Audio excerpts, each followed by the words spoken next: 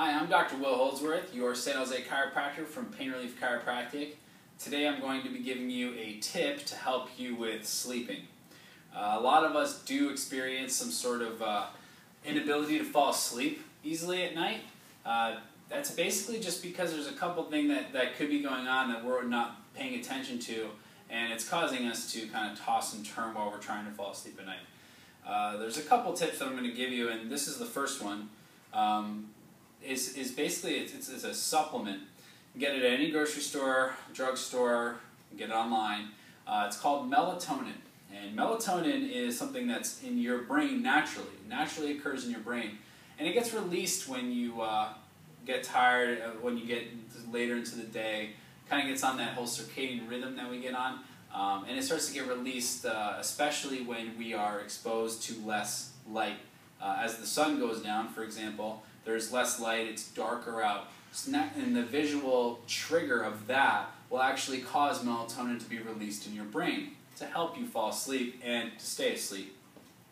Sometimes we are doing something and we have lights on in the house, we have our phones going, it doesn't trigger that release early enough, and now we go to lay down in bed and the melatonin hasn't been setting in. So we're not really tired and we're tossing and turning, we're wondering why it's already midnight or 2 in the morning, or hopefully not later than that, but pretty late, and we're not able to fall asleep. So if you take a melatonin, which is really just a little pill, a little bit before you go to bed, use it as directed on the bottle. I usually take it about an hour before I go to sleep. It will really help you fall asleep. It's basically just going to increase the levels of melatonin in your brain. I wouldn't do it every day. I don't do it every day. I do it maybe if I feel like I'm very excited about something tomorrow. I'm like, just hope I'm prepared for it. I'll just take a melatonin just to relax it. I remember my professor in chiropractic school actually said, she's like, I feel like it gets the voices that you have in your head, not the voices that you have in your head, but your thoughts. When you have them racing, you keep talking to yourself, you have that little voice in your head that's telling you all your things that you have going on. It mutes that. It gets that to calm down.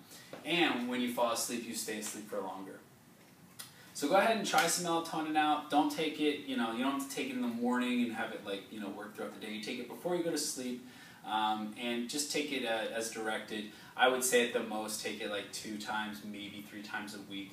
Because again, this is a supplement that's going to cause like a storage of this chemical for your brain. It will stay in there just because you take it at night. It'll be there in the morning. It'll be there the next day. Some people wake up a little drowsy when they take it, but if you go out into the sun, it's going to stop releasing melatonin in your brain. Right? It's that whole thing I just talked about, where if you get darker for the light, as far as that goes, that's where the melatonin will stop coming out and going into your brain area to kind of trigger the sleep, because you now have the sun going, you have the lights on. Drink a cup of coffee or drink just some water, just to get drinking water itself, your body knows you're no longer asleep because you don't drink water when you're sleeping, right? So that's another good trick for it too. So hopefully that helps. I'm Dr. Holdsworth, your San Jose Chiropractor from Pain Relief Chiropractic, and thank you for watching.